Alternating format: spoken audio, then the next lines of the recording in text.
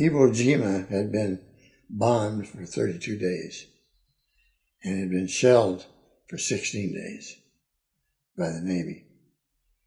And then it was continually bombed as we were attacking it.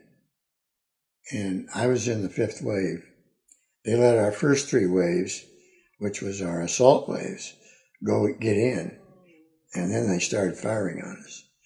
And we could not understand how anything could live through that bombardment.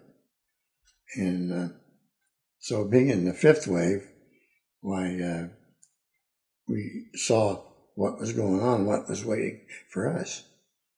Because we are getting return fire, and we're heading for the beach. And it didn't look very good. So I told the guys, I said, I quit. Let's turn around and get out of here. It broke the tension a little bit. But anyway, we got to the beach, and just looking at the terrain and the mess it was in, and it was all volcanic ash. We had to wade in it like sand.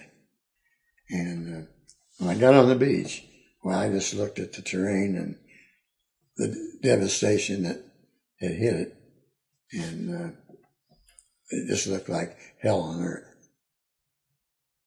And the 4th day, they raised our American flag on Mount Suribachi. And the ironic part about it was that when they erected the flag on Mount Suribachi, we still had 30 days of combat to take the island. It was far from over.